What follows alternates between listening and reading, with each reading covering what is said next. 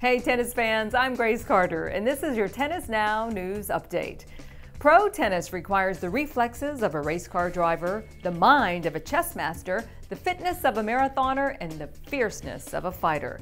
So it's not surprising that off the court, a lot of pros have a pretty adventurous side. So we're going to highlight some off-court exploits of the pros in our top 5 adventures of 2015. Starting with a close shave at the circus.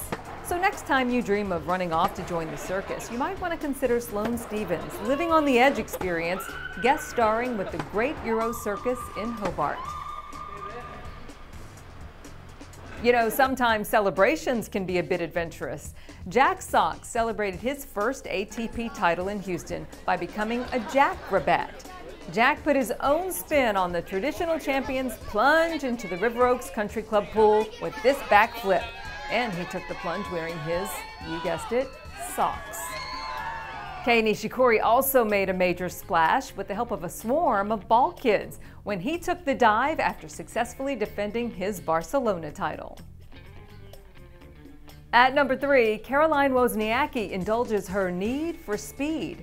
Cairo visited the desert landscape in Dubai for some sandboarding.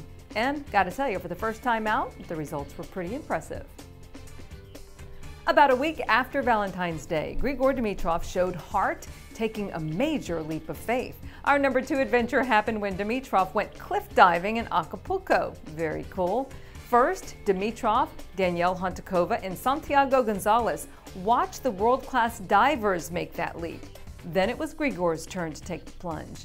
Kind of looks like he was thinking about how dangerous it is. Well, he jumped anyway. Bravo! Looks like he jumped from the very top. But later we learned a little creative editing made it look a little scarier than it was. Still though, an impressive leap. Our number 1 coolest adventure of the year comes from who else? Roger Federer. Okay, so Fed can't exactly walk on water, but you know he can play tennis while riding the waves at high speeds. Roger and Leighton Hewitt took tennis to Mission Impossible levels with this high-octane rally across Sydney Harbor to promote their Sydney exhibition in January.